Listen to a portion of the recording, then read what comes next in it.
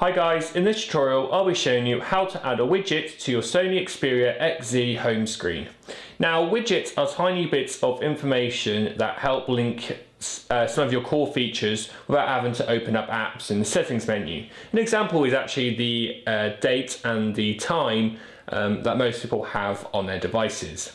To add a widget, long press on your home screen until this menu appears and then select widget. You'll then see a few options at the bottom, depending on the apps that you've currently got installed. So we've got links here for AVG, which is a security toolkit, and you'll see things here for Google Chrome, Google Drive, Gmail, email, Google Now. There's lots of options here, and you can play around and see which ones you want. Best of all, any of these that you do like, you can add to your device onto your home screen. Long press on the one you want to use, so we're going to get this music one here. You'll then be able to find on your home screen an area that will fit. So our device has picked out this area here. Or at the bottom, you can simply just move it around. Once you've found the place, let go of it.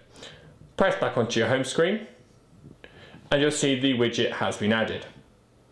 And that is how you add a widget to the Sony Xperia XZ home screen. Thanks for watching.